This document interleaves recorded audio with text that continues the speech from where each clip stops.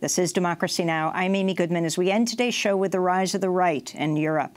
In Spain, the far-right Vox party won multiple seats in the regional parliamentary election in Andalusia on Sunday, the first successful election of the far-right in Spain since the country returned to democracy in the 70s after the death of the fascist military dictator Francisco Franco. Former Trump advisor Steve Bannon threw his support behind Vox earlier this year and has apparently been advising the far-right party.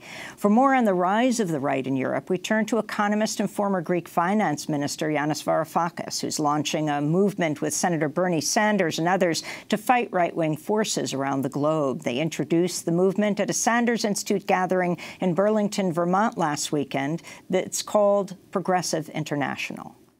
Where globalization promised prosperity, it's delivered financial crisis and endless war instead. All the while, our climate moves closer to destruction. Out of this crisis, global authoritarianism is rising. These leaders promise to restore national pride by attacking minorities, a free press, and democracy itself. But in the end, they only serve themselves. A chilling echo of the 1930s. Today's authoritarian leaders do not stand alone. They are part of a global axis of right-wing parties that shares funders, strategy, and contacts. And around the world, they are gaining power. The time has come to form our own common front in the fight for global peace and prosperity. This movement will bring people together across the global left to think about the world we want to live in and how we make it a reality. Democracy Now's Juan Gonzalez and I spoke to Yanis Varoufakis, the former Greek finance minister, on Tuesday. I began by asking him about the significance of the Spanish elections. Last piece of the jigsaw puzzle that puts together this dystopic postmodern 1930s picture. 2008 was our generation's 1929, and just like after 1929, a monetary system that was not fit for purpose started fragmenting. The hapless establishment, both here in the United States under President Hoover and also in Europe, tried to shift most of the pain onto the shoulders of the weakest of citizens. Discontent followed, and after discontent, of course, and given the left's incapacity to organize, political monsters were ahead. This is exactly what's happening in Europe. The reason why Spain is significant is because when we, as DiEM25 and other progressives, were saying that the last decade was a prolonged early 1930s, prolonged by quantitative easing by central banks that was sort of stabilizing finance without doing anything to change the austerian conditions that were inflicting enormous pain on the middle classes and the working classes. The argument against that was, look at Spain. Spain does not have a far-right neo-fascist movement, unlike Italy, unlike France, unlike Germany.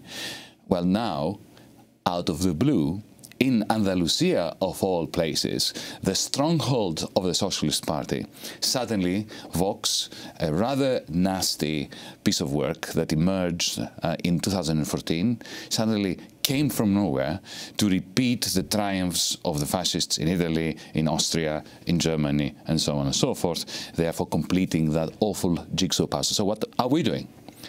Opposing simultaneously the two faces of authoritarianism. One of the two faces of authoritarianism is the hapless establishment that is trying to pretend, the so-called liberal establishment, which, by the way, is neither liberal nor particularly well established anymore, and they are trying to continue business as usual, like the Weimar Republic was doing in the 1920s. And the other face of the axis of authoritarianism, the fascists and the xenophobes. Well, I wanted to ask you about that because it seems that a common current, whether in Europe or the United States, of this rise of these new neo-fascists is the racialization of immigration as the new threat from the outside to our country, our nation, our patria. And in terms of how a progressive movement deals with how immigration from Africa, the Middle East, and Latin America is being used to divide working people and to foment support for fascism. let's be clear on something. Yes, they make a lot of noise about immigration, but immigration was never the issue. Let me give you an example. The loudest noises against the migrant, the foreigner, the refugee, come from places that don't have any, like Hungary. They haven't seen a refugee. They don't know what a refugee looks like. And yet, that is where refugees are demonized more than in Sicily or Lesbos, islands of the Mediterranean, that are swarming with refugees, and the local population is actually extremely solidaristic to them. So it's got nothing to do with flows. Let's get this clear. What it has to do is that with the fact that deflationary forces unleashed by a vicious capitalist crisis, whether it is the 1930s or today, these deflationary forces, especially when they start touching the pension funds, the nest eggs of the middle class, they give rise to wonderful opportunities for advancement, for demagogues, for those who stand on a soapbox and say, I will make you proud again. It is the Jew, the Syrian, the German, the Greek, it doesn't matter, the other, the left-handed person, the different, that, you know, we are going, if we get him, and it's usually him, if we get him, you know, we're going to be free, and your nation, our nation is going to be proud again. So let's be clear. This is a symptom. It is not the cause. The cause is a capitalist crisis that was always going to hit us, given the inanity of the so-called growth model of globalization, of financialized globalization before 2008, and the incredible cynicism with which that crisis was dealt with, or not dealt with, by the establishment. For background, you were the Greek finance minister. People in Greece had enormous hope for the Syriza party to change the situation. People were camping out in the streets, massive protest. You were the main negotiator to bail Greece out. Angela Merkel has just announced she is not going to be running again. You were dealing with her. Talk about that experience and ultimately what led you to resign and what you came to understand. I mean, you were at the height of Greek power. Oh, no power. Maybe I was in the center of the frame, but I was the finance minister of a bankrupt country. That doesn't make you particularly powerful, Amy, but it makes you it makes you a target, especially the target of the establishment. But you mentioned Angela Merkel being on the way out. I remember that one of the first things I said to my interlocutors in Germany was, look, I recognize and appreciate the fact that you don't like seeing me in the position of the Minister of Finance because I'm a radical left-winger and you would much rather have yet another pushover conservative Greek finance minister. I understand that. I appreciate that. You have my sympathy for this.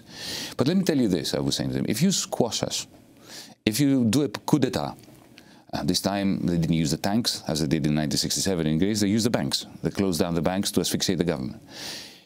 What you're going to deal with once you destroy a democratically elected Europeanist progressive left-wing government, you're going to have to deal with right-wing fascists.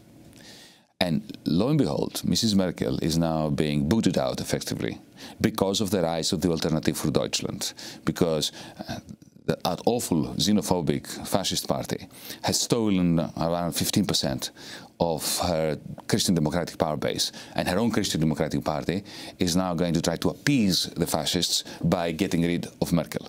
So that is the first part of the answer. The second one will be much shorter. Well, in this country, you remember how the election of Barack Obama created waves of optimism and hope amongst progressives in this country. And what does he do? He capitulates on day one of his presidency by effectively surrendering to Wall Street, to put it bluntly. Yeah. The same thing happened with our government. Of course, our government was under enormous pressure that Obama claims he was, but he wasn't really. No comparison with what we were going through. But unfortunately, my comrades, and especially the Prime Minister, surrendered to the Troika. He had a period, an interregnum of a few weeks when he was saying himself that there was a coup d'etat against him, but after that he forgot about it, and now he is competing with other members of the establishment for the prize of being the best servant of the establishment. And this is what happens when the left betrays its grassroots. We should always beware of that. So what are your hopes in terms of this Progressive International, how it might be able to beat back not only the tide of the rising fascism, but also the increasing insistence on international capital that the only way to move forward is through greater austerity from all countries, from all working class populations? Our number one priority is to come up with a New Deal for the world, which is inclusive and which is green, unlike the original New Deal. But the original idea of the New Deal, the original idea of FDR, to energize idle cash and to put it into good use for public purpose, that must be the main priority of the Progressive International. Because we live in a world which is awash with cash. We have this amazing paradox, but that's capitalism for you, isn't it? We have the highest level of debts, but also the highest level of savings.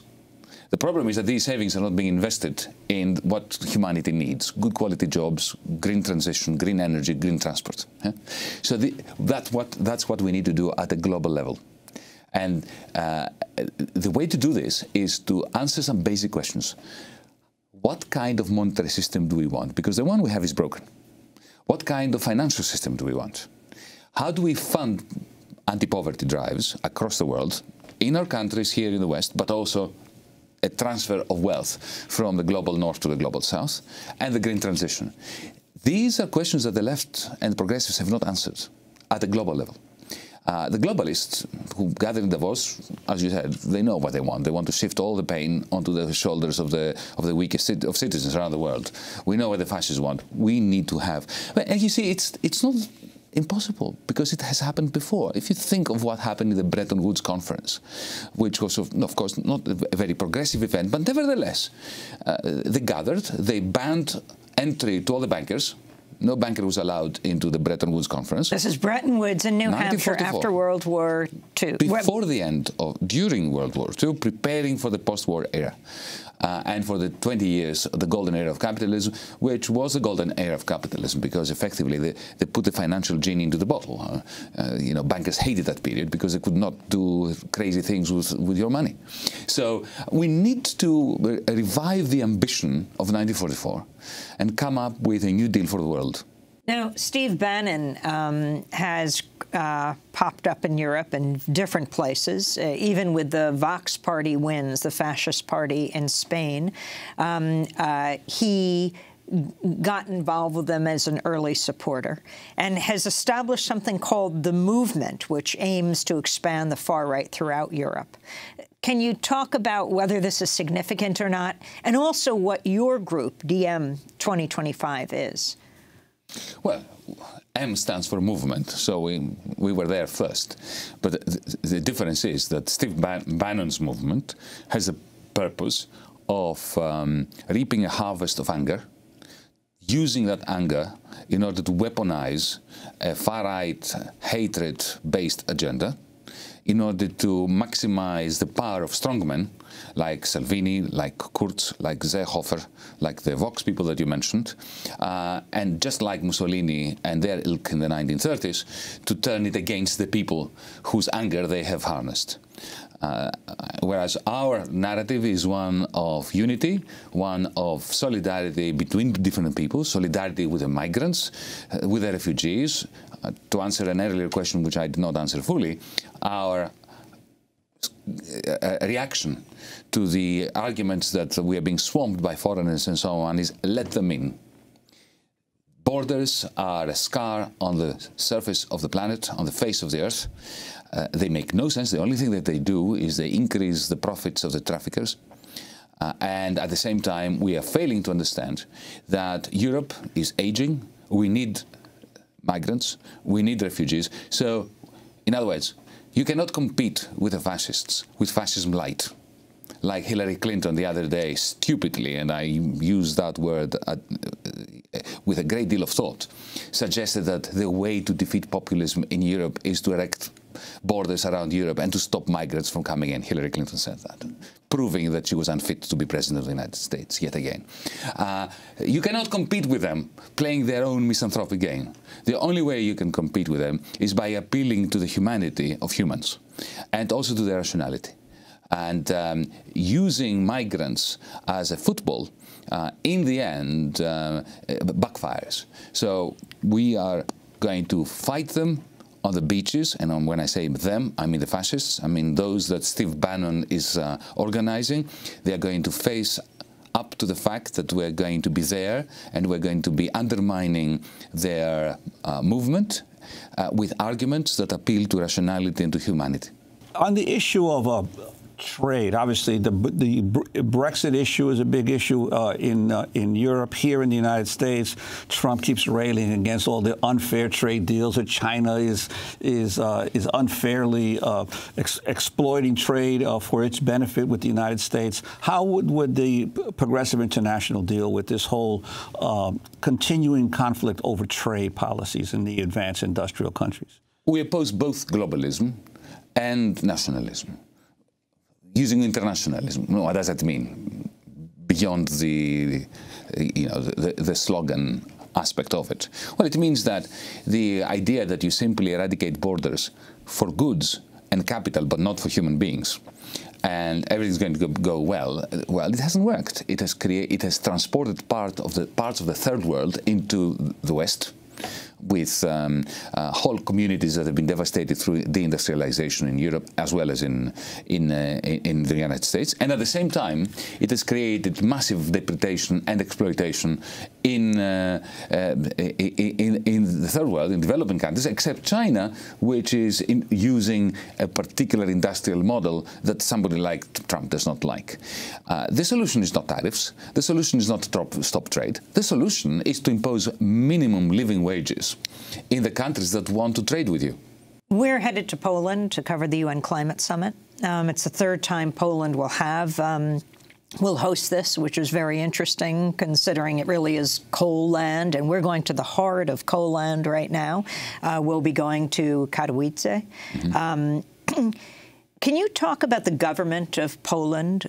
President Duda, he just recently met with Trump, and where Poland is going right now? Poland is very much like Hungary. It's a place that has experienced humiliation and devastation in the 90s during the transition from communism to capitalism. An experience of decades under a Soviet regime makes it easier for a new regime to come that is as authoritarian as the previous regime. Now, this regime that you're going to be visiting now, or that is ruling the country that you're going to be visiting in the next few weeks or days, it is a very interesting regime because, on the one hand, they have done something that has not happened in the West of Europe. They have shunned austerity in the sense of increasing pensions and increasing minimum benefits for the poor. But at the same time, they've done this in a paternalistic, neo-fascistic, xenophobic way, which is not new at all. Because if you think about Benito Mussolini in the 1920s and 1930s, he introduced the first public pension fund system in the world, universal. And he did look after the working class on the basis of a social contract. We will increase your living standards, we will protect you, but you will have to forfeit all your democratic rights, all your trades unions rights. You will belong to me, the Duce, and you will belong to your employer, who is my main funder, the Fiat factories and so on. That was a deal. Now, if you look at the attitude of this Polish government, is patriarchal, misogynist, xenophobic, looks after workers and families by lifting minimum wages and minimum pensions, and at the same time demands complete allegiance and loss of democratic rights from the population. We do have a postmodern 1930s. Former Greek finance minister, economist Yanis Varoufakis, speaking this week after attending the Sanders Institute gathering in Burlington, Vermont, where he, Senator Sanders, and others launched the Progressive International. To see a video, audio, podcast transcript of the show, you can go to democracynow.org. Democracy Now! Will be broadcasting from the UN Climate Summit in Katowice, Poland, all next week. Tune in. Democracy Now! Has an immediate job opening for a full-time social media manager here in New York City. Resumes are being reviewed as received, so apply online today. Details at democracynow.org. A very happy birthday to Carla Wills and Igor Moreno. Democracy Now! Is produced by Mike Burke, Dina Guzder, Nermeen Sheikh, Carla Wills, Tammy Warren, Afsem Alkoff, John Hamilton, Robbie Karen, Hani Massoud, Libby Rains. I'm Amy Goodman. Thanks so much.